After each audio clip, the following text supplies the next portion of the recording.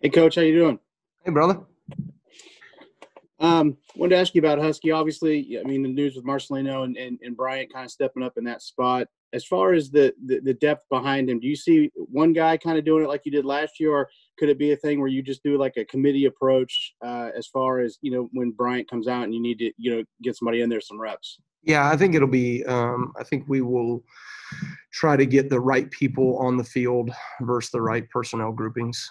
So we want to make sure that we maximize our roster and our personnel and what we're asking guys to do. And so I've been really pleased with Fitz the last 2 weeks here. I thought early on in fall camp and in the summer, there were some times where he didn't get out. He was out for one reason or another. And so just really kind of hitting his groove these last 2 weeks here, and been pleased with him. But I think it's my job to make sure we maximize our personnel and get the right people on the field for the right situations. And so we're certainly going to do that. Kevin, then Zach.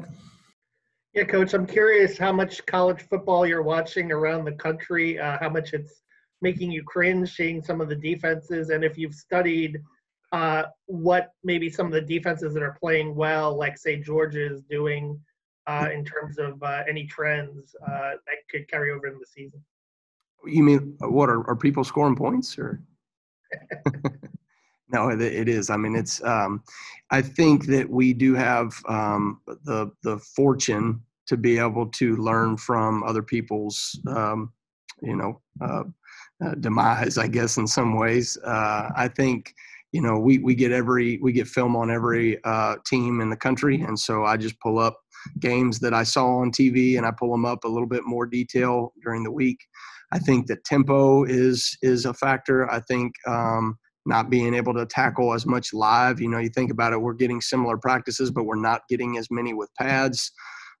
Those things are a factor, and I think offenses are really good, and they attack the field in a lot of different directions, and you've had some of the best minds in the country in the game of football that have had a lot of time on their hands over the last 8 months. And so you're seeing some creative things that people are doing to maximize space and players' abilities. So all that to be said, you referenced Georgia. That's a good one. Some good buddies of mine are on that staff. Obviously, Dan Lanning, Trey Scott, and IGA together. So I spent a good bit of time with them in the offseason. We talked through a lot of things. We have very similar philosophies in terms of how we attack things. Love to have a couple of their personnel. They got some big monsters there as well. But just I think being aware of what teams are trying to do, the tempo in which they use to do it, and I think nowadays you just got to be focused on limiting the opponent's big plays, right? None for touchdowns, and at the same time you got to create negatives, right? You can't let teams go 2nd and 5, 2nd and 4, all the way down the field. At the same time, you can't give up, 60-yard bombs, which we've seen plenty of those over the last couple of weeks. Zach and Jim.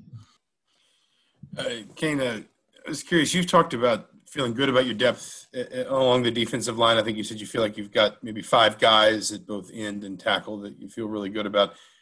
Is that kind of the ideal for you, or would you like it, I guess, to be something where maybe, especially as you think about maybe building a pass rush kind of for the short season, 1 or 2 guys, really sort of step up and kind of become guys that you just think we're not going to be able to get him off the field a lot because he's playing so well? Yeah, well, I think you got to be aware of what a player's skill set is along the defensive line, especially when it comes to run and pass responsibilities. Obviously, there's certain guys that we would like in there defending the run versus we have personnel where there's some guys that are pretty gifted in some of their pass ability. And so it's our job to make sure we get the right groupings on the field in those situations. But I honestly, I think from a rep-based standpoint, it's hard to get more than 5 ready for 2 positions, right? So if you think about interior tackle, you can't rep 3 deep across the board. You gotta find a way to get 2.5 deep, and that way you can disseminate those reps for that 5th guy, whoever that is, in terms of week to week to get what you need installed. All right, Jim, then John.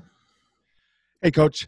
Normally, you get the preseason or pre-conference games to get tuned up. Defense, obviously, a key to winning here.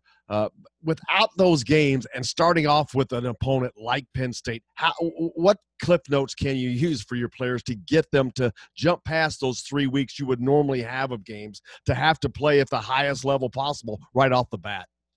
Well, I think we do have to rely some on the experience that we had. I mean, think about if we had jumped into that a year ago, that would have been a very scary scenario. And so we certainly, of course, we took our licks in a lot of situations last year just with a lack of experience. I thought we did not start well in certain games. I thought the overarching theme, as you look at last season, I didn't think we started clean enough or fast enough. And so we got to make sure we're calling the right things and our players are executing the right things in those situations. And so that has been a huge emphasis for us as a defense and what we're trying to get done and accomplish. We can do that a couple of different ways, but ultimately it's their ability to recognize and go execute. And I think to some degree, we got to just be able to lean on, a number of banked reps from a year ago to get ourselves to that point. The other thing I would say is just the ability to tackle in space, tackle in the box. Don't give up bull yards, those extra yards after contact because your feet aren't in the ground. We have worked tackling more than anybody, or excuse me, anywhere I've been before, and feel like we're doing a lot of things to kind of maximize a game-like scenario in terms of tackling. All right, Jonathan Peaks.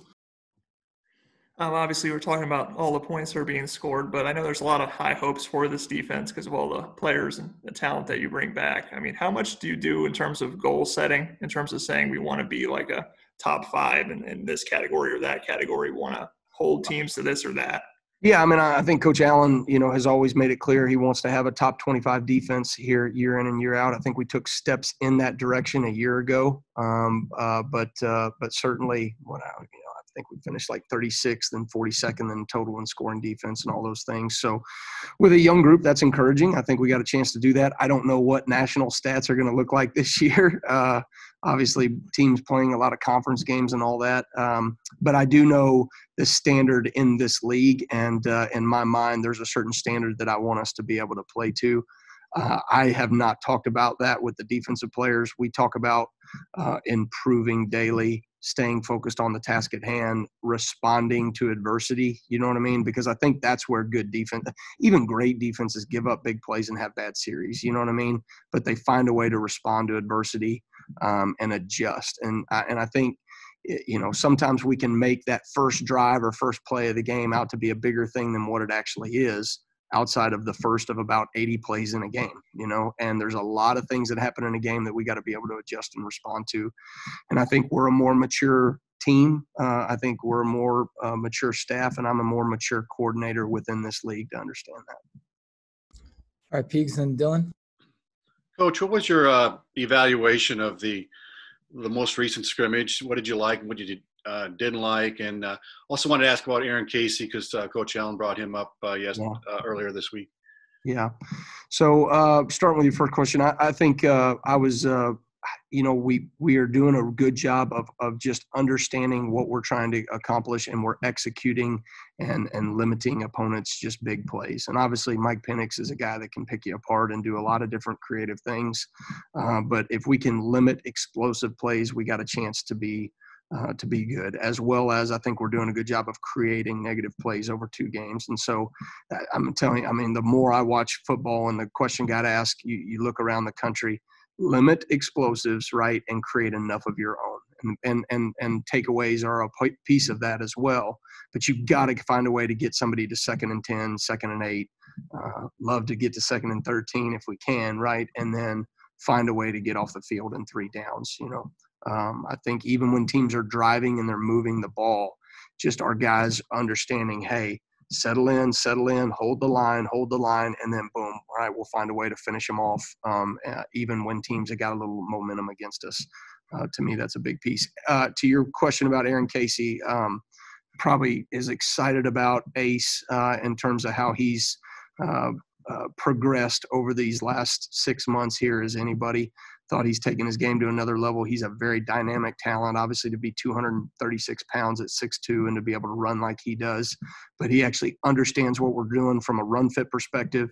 he is dynamic in the passing game, and so a really good addition to those linebackers that already played this past year. He just needs to keep playing, but he's going to be out there on Saturday. All right, Dylan, and then we'll wrap up with Matt. Hey, Coach. Tom Allen also brought up Devon Matthews that stood out on Saturday. He said he made some key plays that you guys will need him to make this season. Yeah. I guess just maybe what are maybe some of those plays you guys think you need him to make this year, and what have you liked from him overall in that secondary? Yeah, I mean, simple answer is I need him to do his job in the run and pass game, right? But I think he is one of those guys that we saw as a true freshman. He has a knack for getting to the ball and making plays. Thought a year ago there were times where he was indecisive for a number of reasons, and we see a totally different player right now, a guy that's knows exactly where to put his eyes. He's a great communicator on the back end. He understands what he can do well and what he doesn't do as well, and so he tries to use those things to maximize his ability on the field. And he is a very athletic, rangy player in terms of just the size to speed ratio of what you want a safety to look like. There's not many that are as pretty as that dude. So I just think he's playing at a very high level right now. He understands what he does really well, and he just fits within what we're trying to do schematically. And now he's making a lot of plays, which is very exciting. All right, Matt, wrap us up. Coach, I wanted to ask you about Reese Taylor. Obviously, the guy came in as a big-time offensive player in high school and played mainly that as a freshman out of necessity and made some plays. The interception at Maryland, the PBU at the end of the Purdue game in regulation was huge. But what have you seen from his progress, and how excited are you to see him this year and hopefully stay healthy the entire year? Well, as excited as I am about a guy like Tywone Mullen and think how highly I think of his instincts, to me, Reese Taylor is right there in that conversation. I mean, and I think it has to do with just a guy that's played a lot of football in his life. He's seen offense. He understands what offenses are trying to do from a recognition standpoint, but he's so instinctive. He's a very physical player in the run game. Obviously there's times where we ask those guys to jump in there and mix it up. And he's crafty. You know what I mean? He finds ways to be able to get people on the ground, and he's a very physical and instinctive player. To me, playmakers, we got to find ways to get them around the ball. And when you talk about instinctive playmakers within our defense, I mean, he's in that conversation, with anybody on the field. So I think he understands our concepts better. And when you have wisdom matched with instincts, that can be a very deadly combination for a dynamic corner. And I think he's very on his way to becoming that.